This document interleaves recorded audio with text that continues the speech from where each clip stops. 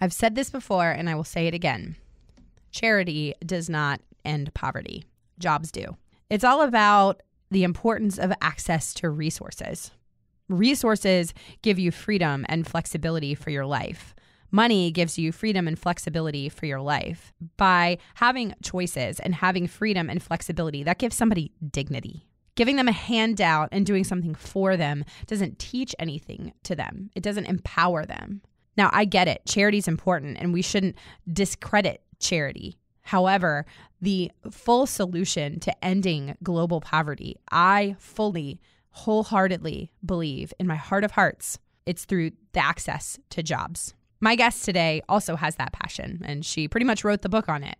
Oh, wait, she actually just did write a book on this very thing. And we're going to dive right into that topic because it's one that I think is really important.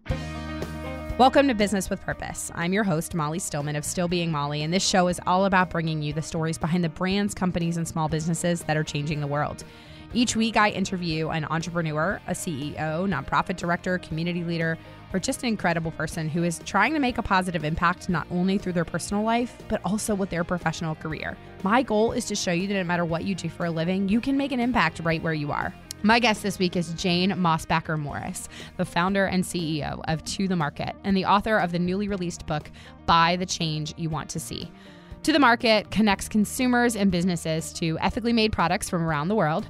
Jane partners with companies like Freeset and Sari Bari, ethical businesses that offer a safe work environment for women who have been exploited in the sex trade or who are vulnerable to human trafficking. She previously served as the Director of Humanitarian Action for the McCain Institute for International Leadership. I love Jane. I have followed her work for years, and this conversation was one that I was so looking forward to, and I just had the best time, and I know that you're going to love it. So now on to my conversation with Jane. Jane, I really feel like we are basically longtime friends who have never actually met in person. I totally agree. I'm like so excited to be chatting. Because do you ever like come into contact with those people who you know them and they know you, but you've never had a conversation, and it's almost like you get together and you know all these things about each other, but you realize that like you never told that person that thing or they never told you that thing. And then it almost feels like creepy and stalkerish, but then you're just both okay with it. Yes, totally. I mean, I sort of feel like that's a little bit story of my life, but I know. You're like, oh my God, I love Harry's birthday cake. And then you're like, wait, we've never met in person, but that's cool. I know. Or like, I feel like if I ever see a celebrity in person, like if I ever meet a celebrity, that's how I am with celebrities, where I'm just like, oh my gosh, remember that time that you did that thing and you were there? And they're like, okay. Yeah. Slowly walk away. I know. Well, I have been such a big fan of To The Market and of yours for such a long time that I am really excited to hear your story from your mouth. So does that sound weird? I don't know. No, thank you. That's so really kind of you. Yes. So we are going to dive right in, and I'm going to have you give us the Jane 101. So tell us your story. Like, what is your why? Why do you do what you do? And what is your background? Yeah. Well, first of all, I'm super pumped to be able to share. And I appreciate all the work that you're doing to highlight businesses and social entrepreneurs that are trying to make a difference in the world. So it's super fun to be amongst the group that you get to talk to. Oh, thanks. For me, I mean, I think, my why is really around believing that every human being on this planet has something to contribute and has a purpose. And I personally feel really strongly about the dignity of work and really came to that realization in a totally windy way. I started my career over a decade ago in the U.S. Department of State and was working actually in counterterrorism. So like completely different space than retail, which I'm now in. And really was working and traveling all over the world. And at this point in time, we were in the height of, what we called the global war on terror. And I kept spending time with people who, at the end of the day, fundamentally were looking for the ability to have more control over their destiny And so much of having control over your destiny while we're here on earth is really around having access to resources. Yeah. And when I say resources, it doesn't necessarily mean that you are like the breadwinner, but it means having access to either earn your own income, to share an income with your family, Yep. Your spouse or whatever it may be, or to inherit an income. So just to have access to resources. And the resource access is important because ultimately it's what gives you the freedom and flexibility to make choices about your life. Yeah. So, if I say, hey, I want my daughter to stay in school for 3 more years and, my spouse or family feels like that's not a priority, if I have access to resources, I can be the sort of variable additional income that makes a difference to create the outcome for, the daughter that I want to create. So Yeah. I kept hearing that and felt ultimately, to make a long story short, that the business world, the private sector, was the most effective and efficient way to create and sustain jobs. And I felt like I could add value and help create and protect the dignity of work for as many people as possible if I focused on connecting what I describe as sort of vulnerable communities, overlooked communities, which tend to be a lot of women, people living in parts of the world that have not had international market access, specifically in the space of apparel, accessories, and home goods, manufacturing and creation, and really connecting these makers to consumers, to brands, and to retailers who are interested in buying and shopping differently. Yeah. Now, how did you get into this? Like, had you been a world traveler? Were you somebody who always just kind of had wanderlust and you visited, where did this kind of spur from? Yeah, no, I've always been a big traveler. So like totally loved traveling growing up. And then obviously working for the State Department was doing a ton of like off the beaten path type of travel.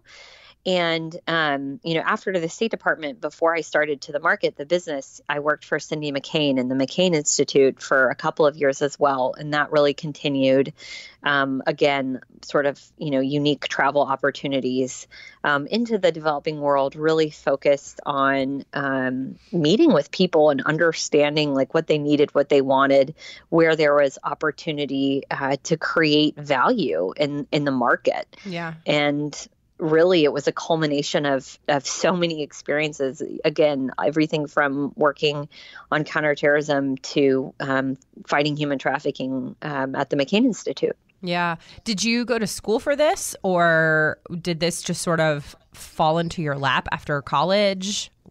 So I did an undergraduate at Georgetown University's School of Foreign Service. So super focused on international affairs. And I focused specifically on national security for undergrad. And then I did an MBA at Columbia. So I have sort of like a mix of business for grad and then very like international relations-y for undergraduate. Yeah. Do you feel like that experience at Georgetown and then at Columbia, but I guess really, I don't know. I mean, maybe it wasn't like this for you, but for me, I felt like my undergrad years, whereas, I don't necessarily remember. I mean, I remember a few of my favorite classes, but I don't necessarily remember all of the content that I learned in my 4 years of undergrad. But I just remember like how much I changed as a human during those 4 years, and like how much I changed through the connections that I made, through the network that I created, how I created some of those lifelong friendships that like when I really trace back like where I am now, and even the weird route that I took after college from being a high school teacher and like working for the governor of Virginia, and like then I was a comedian. Like I've done all these kind of like weird things. I love it so much. So, I think back like it doesn't make sense, but when I really trace back from where I am now, I can trace everything back to the decisions and the network that I made in college. Like if I had not gone to school where I went to school and made the friends that I had made and joined the sorority that I had joined, like if I had not done those things, like I don't think I would be where I am right now. So it's really interesting when I start to trace those things back. Do you feel like that experience? Because I've always heard that, especially at schools like Georgetown, where like the community is so knit, and it's almost like you can meet somebody else in another country that went to Georgetown, and it's like you have this instant connection. Does that make sense?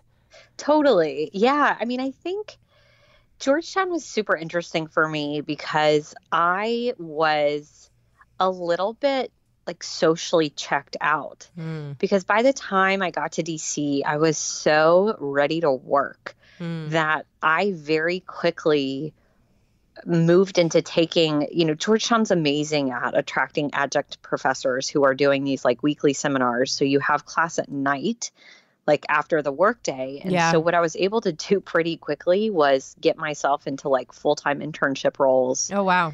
And then my senior year, I actually got hired by the State Department, and I was working in the State Department, like not as an intern. Yeah.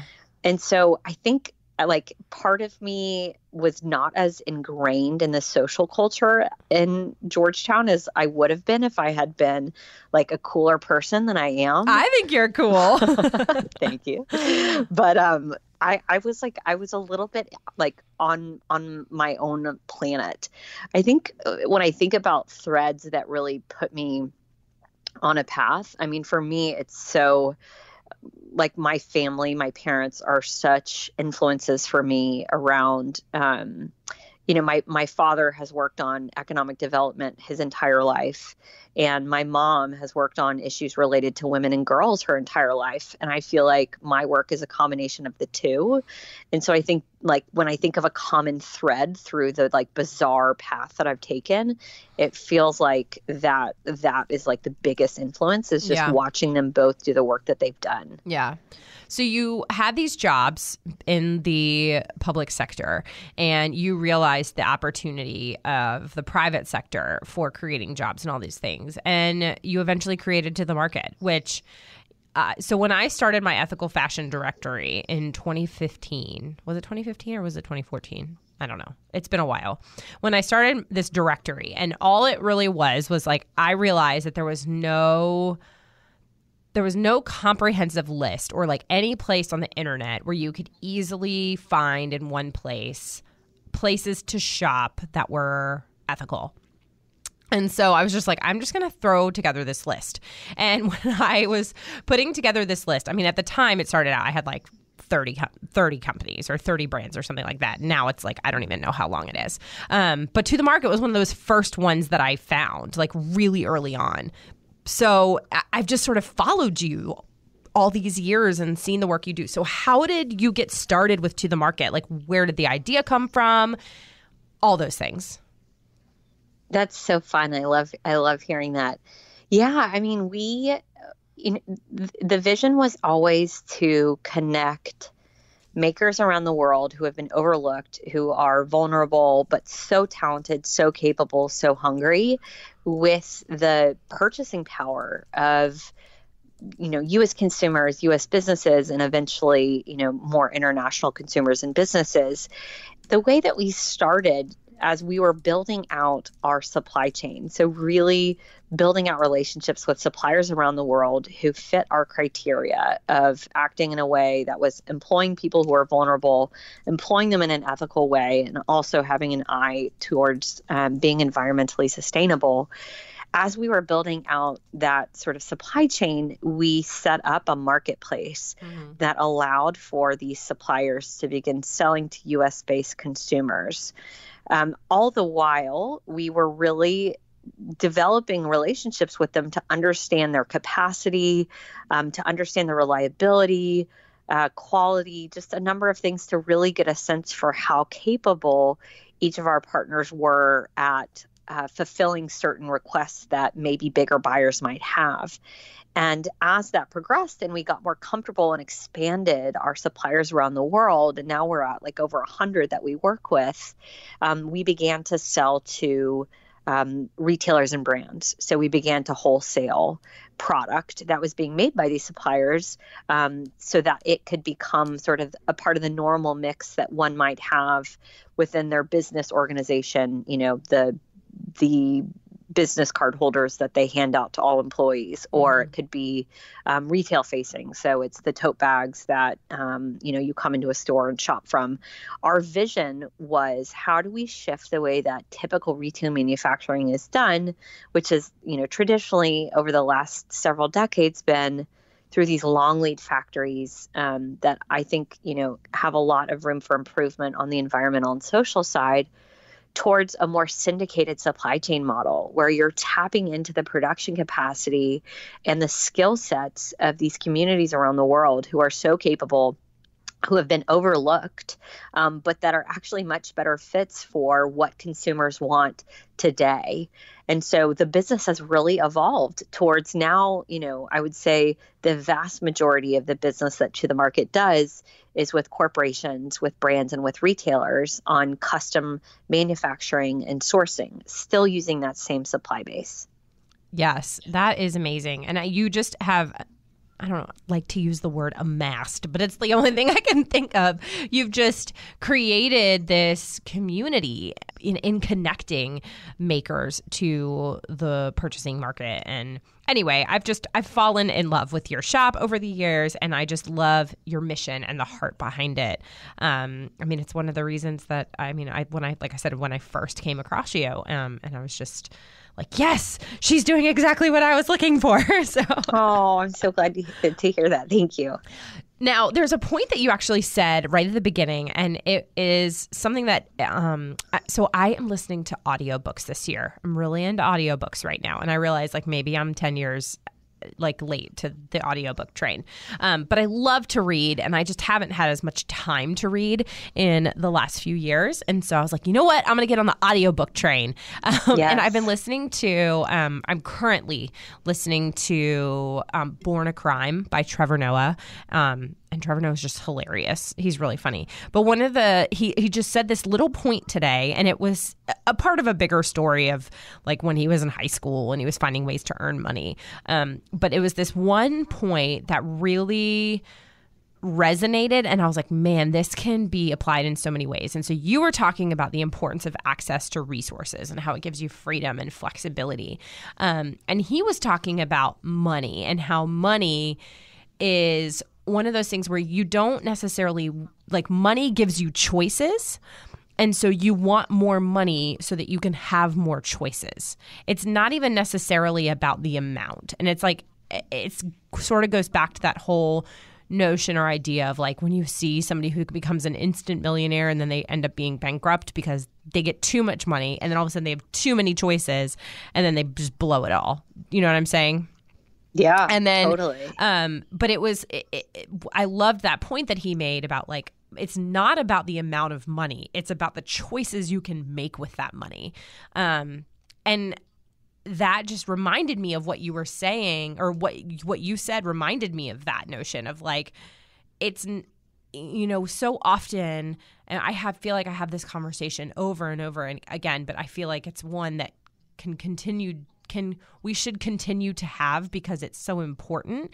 And it really emphasizes the vital role that jobs are, especially when we are talking about the developing world, is that these amazing men and women and don't want charity. They want opportunity. They want access to resources. They want money so that they can make their own choices for their family. Does that make sense? 100%. I obviously know that aid plays a really important role in global development, without question. But once people's basic needs are met, people really prefer to have the ability to earn and have choice rather than be given. Yes. And usually when you're given, you don't have choice, meaning that if I am being offered shelter, I'm not in a position to say, gosh, this shelter is really not in a convenient neighborhood for me. Or if I'm being, given food, I'm not really able to say, oh, I'm really sick of eating rice. Like, what else do we have? I think, again, basic needs have to be met, no question. And there's an important role for aid. But beyond that, it's very rare to me that I haven't engaged with people that don't want to have the ability to earn their own income so that they can make the choices that I certainly take for granted every day. What do I want to eat? Where do I want to live? Right. Do I want to continue, basic education, things like that? Yeah. Now, since you started to the market, obviously you got this idea for connecting these makers to the consumer market. Since you started it, what has been the biggest lesson you've learned? I think, everything takes time, and often, a lot more time than you want or think it will take. I think, for us, we have learned a lot about how quickly people are willing to change their buying habits in reality versus what they say they will do. Yeah. Meaning that there has been, I think, for a while, a lot of talk about wanting to buy more socially responsible products. But I think it really does take behavioral change, and behavioral change takes time for people to actually do what they say that they want to do. Mm-hmm. And so, there have been clients that we have known and, had a relationship with that have sort of circled around working for us, for a year or two in some cases, that suddenly like this little light bulb goes off and they just realize that it's something clicks for them, that, it's not as hard as they thought to make this shift. It's not as expensive or more expensive necessarily to source ethically than it is to source, through conventional manufacturing. And for us, I think, persistence has been such an important part of that process. I mean, I will bug the heck out of people to stay in front of them, much, to the chagrin of the people on the other end. But I mean, I'm so grateful that I was given a persistent soul, because I will just stay in front of people until they tell me to go away. And I'm so delighted when they tell me to go away, because then I know at least I'm have heard some sort of feedback from them, and it gives me the opportunity to then move on rather than just trying to stay in front of them. So I would say biggest lesson is things take time. Persistence is critical. Yes. Oh, yes. I was just having this conversation in a Facebook group that I'm in with other content creators.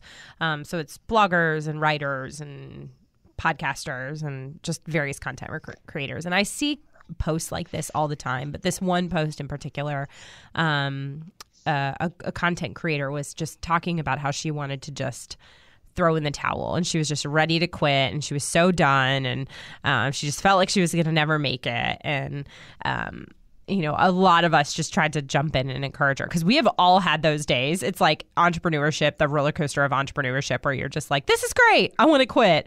I love this job, and I never want to see another person again. You just it's that up and down, up and down, up and down. And we all just kind of jumped in, and we were like, no, don't quit. If you really love it and you are really passionate about it, it's going to take time to grow. And I talked about how I've been a blogger for 11 and a half years, and I didn't make money till I was 6 years in. So, I did it for so long, never earning a dime, because I just loved it. And I cared about what I was writing, and I cared about what the community I was building. And then I realized I could do it for a business. But even then, it took time once I started monetizing it to realize, how to grow it. And same with the podcast. When I first started the podcast, I mean, I just contacted the people I knew. And then, now here we are 100, I don't even know, 30 episodes in. And, it's taken time to grow. Like, it's not an overnight thing. And so often you see those, oh, that person was an overnight success, yet you don't see the 10 years of work that went into building up whatever is so-called a overnight success, Oh, absolutely. I mean, there's like a great visual that I have somewhere on my phone where it shows essentially an iceberg, and you see the top of the iceberg Oh, yes. over the water. Yeah. And the rest of it's under. And it's like you're just seeing that top piece, but you don't see all the time it took to climb up, to get to that point. I mean, gosh, I couldn't agree more. I mean, there is,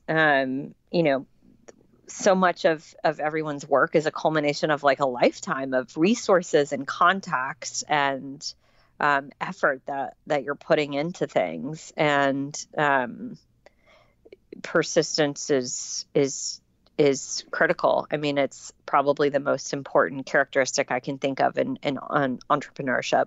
Yep. Amen to that. Now, you have had something really exciting happen here in the last couple of months. You wrote a book, which is amazing.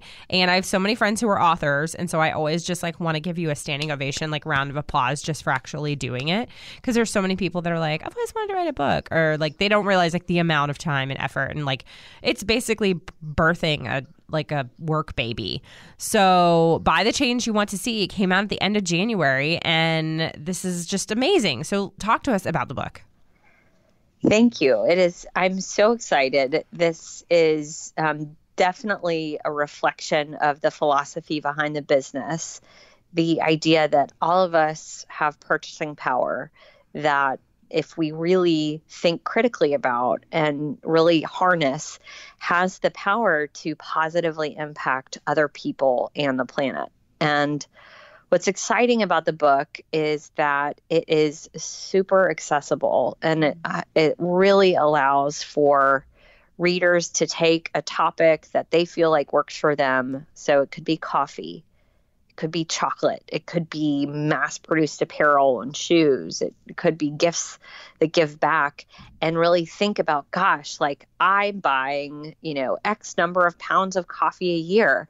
If I commit to shifting to buying direct trade or fair trade coffee, I'm now learning about the impact that I can have on communities who are participating in this type of trade. And so it just sheds light on different categories, on different hacks, as to how we can literally take the money that we spend every day and put it towards making a difference in the world without making major changes in our life, and without necessarily spending any more than we already are. Yes. Yes. I use the term all the time, and I did not come up with it, but I just talk about it all the time, is purchasing with purpose. I even started a Facebook group called for Purchase with Purpose, so that people could have these conversations. And I don't know who originally said the quote. I know I have it written down somewhere, but it's that you vote every single day by the way you spend your money. And we live in a very highly politicized culture, and people are always saying, oh, go vote, vote, vote, vote, vote. And I'm like, that's awesome. You should go vote. But you also vote every single day by the way you spend your money, by the companies you support. And I always kind of give this analogy. I'm like, yes, Target. I do love Target. I am a red-blooded American woman, and I love Target. But when I make a purchase at Target, that purchase doesn't impact Target. They don't, whether if I stop purchasing from Target, they are not going to miss me. And if I go shopping for my Christmas presents at Target, it's a blip on their radar. But if I go and I purchase my gifts from To The Market, or if I go and I buy a shirt from Elegant Tees, or if I buy a pair of boots from the Root Collective, those purchases are felt immediately. They are able to make direct hiring decisions because of my purchase. And it sounds so silly to be able to say oh, well, my one purchase did good. I have a friend who owns a company here in Raleigh called Design for Joy. And she talks about how like one pair of earrings provides 3 hours of employment for a woman overcoming abuse situations, a woman overcoming human trafficking, a woman who has just been released from prison, a woman who is working her way up to start a new life for herself, who needs a second chance, and has just been given the opportunity of a job. That one pair of earrings provides 3 hours of work for her. Now imagine how many hours you can provide by buying two pairs, 3 pairs, 5 pairs, and when it adds up, like, it makes a difference, and people just don't realize that. Totally. I mean, you think about this world and the market, like the markets that exist at a local level, at a regional level, at an international level, they almost all started as like family owned or small mom and pop shops or brands. And, for mom and pop shops and brands that still exist today, it truly exists based on the loyalty of a handful of customers that decide that they want to frequent that establishment or that brand. I mean, I can absolutely say that the vast majority of businesses, in the United States, most of which are small and medium-sized businesses, they do look at their sales like on a weekly basis and sometimes on a daily basis. And so even deciding that, okay, I'm going to spend 10% of the money that I spent on gifts over the course of 2019 with small businesses or local businesses, that in itself can make a big difference, because it really is a domino effect where if you are able to, make a small commitment to spend money in a way that, you believe in supporting, let's say, local businesses in your area, that does all of the things you just described. That allows them to grow, that allows them to make additional hires, that allows them to, realize their dreams of having this business, work and thrive in a way that is really significant. Yeah, absolutely. And it is something that I love when I have somebody back up to me and say, you know what, I changed my purchasing habits in this area. And I now love that when somebody stops me and asks me about this particular item or this particular company, I can then tell them about the story behind it. It just makes it so much more personal, and we realize the direct impact that we are having. So I'm so excited about the book. I have already read it. It's incredible.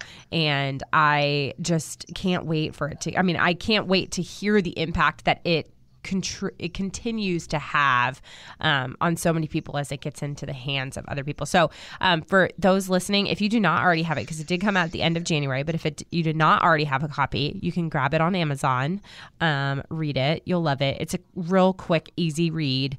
And it's so impactful. And I just love the way that you give so many tangible examples and takeaways, and that it's not just kind of all like doom and gloom. Does that make sense?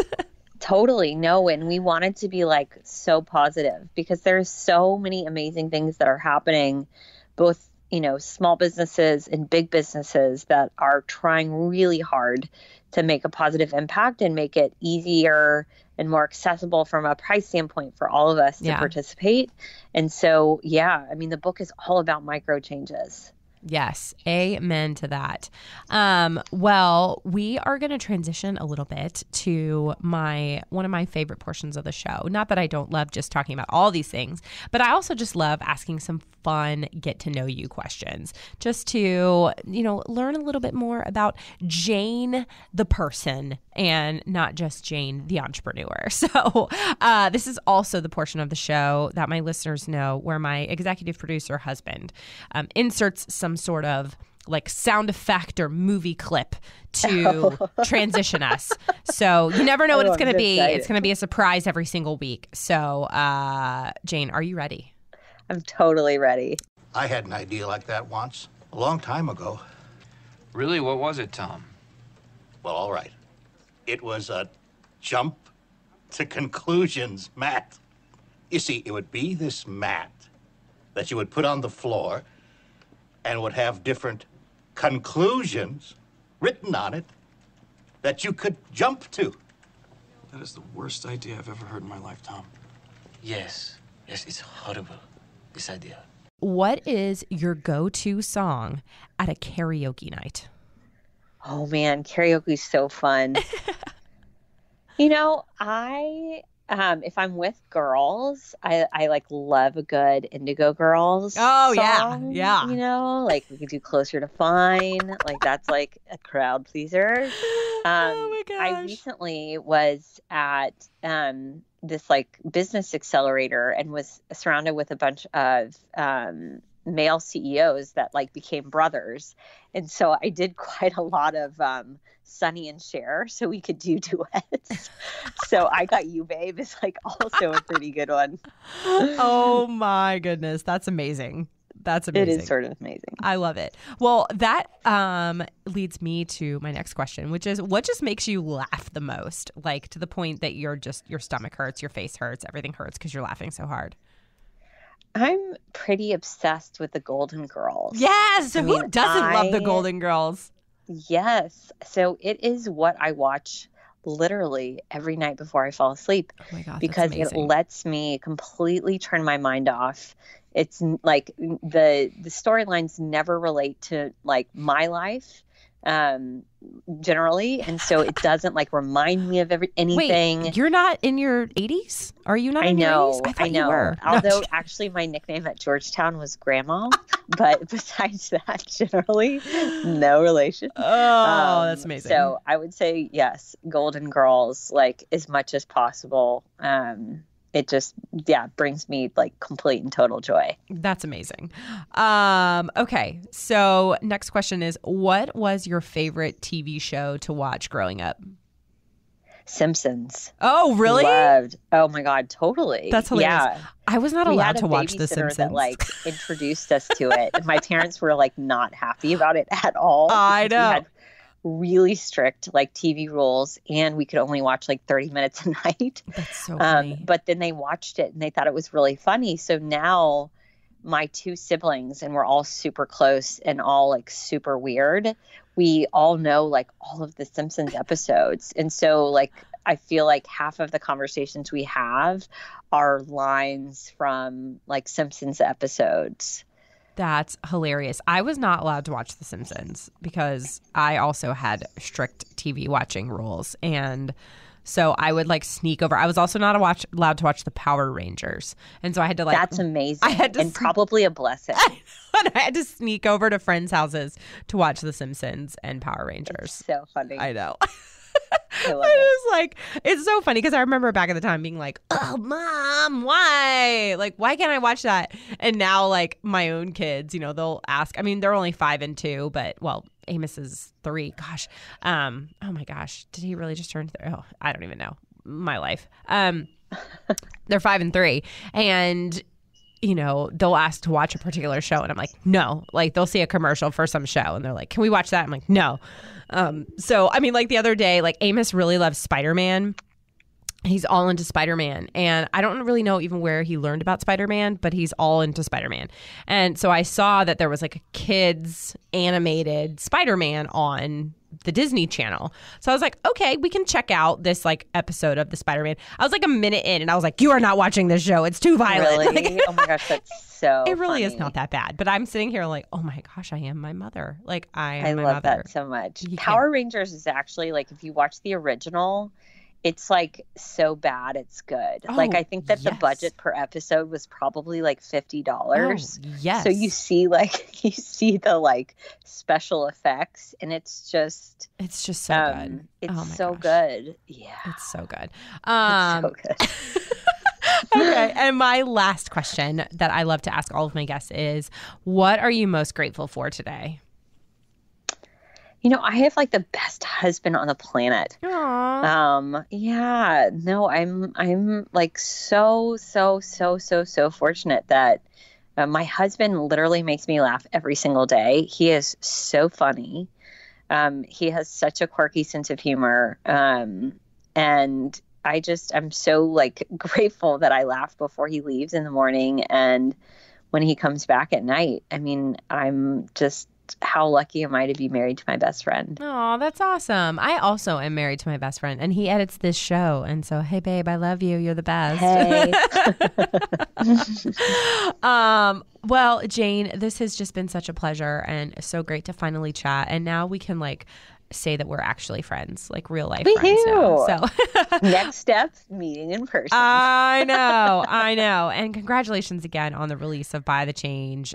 You want to see it is just wonderful, and congratulations. You just work so hard, and so you deserve all of the applause. And I just love the work that you do, and so just thank you again so much.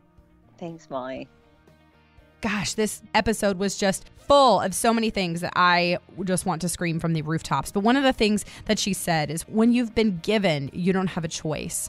When you earn, you have a choice. And that thing just keeps resonating with me over and over and over again. I would love to know what you loved about this episode, or maybe something that you learned, something that occurred to you, whatever it is, let me know on social media. You can find me at Still Being Molly or at Business with Purpose Podcast on Instagram or Facebook. And don't forget that hashtag Business with Purpose Podcast. And be sure to share the show with a friend. Sharing the show with a friend is the biggest way that you can support me. I get all the questions all the time is, how can I support you and how can I encourage you? And my answer is, share the show with a friend. Thank you so much for listening to this week's episode. If you are a first-time listener of the show, welcome. Be sure to visit the archives for past shows featuring incredible entrepreneurs who are changing the world with their businesses. And if you're one of my regulars, thank you so much for tuning in and week out, and thank you for your support. Be sure to head on over to iTunes, Spotify, Google Play, Radio Public, Stitcher, Overcast, iHeartRadio, or wherever you listen to podcasts, and make sure you are subscribed to the show. Clicking that subscribe button helps to make sure that you never miss a new episode of the podcast. And while you're there, would you mind taking a moment to leave a review? Leaving a review of the show helps me to know what you're liking and how the show is personally impacting you. This show is edited by my amazing husband and executive producer, John Stillman. Support from Mark Haywood, and the music is by Mark Killian of Third Wheel Media. Thank you so much for listening, and go do something good with purpose on purpose.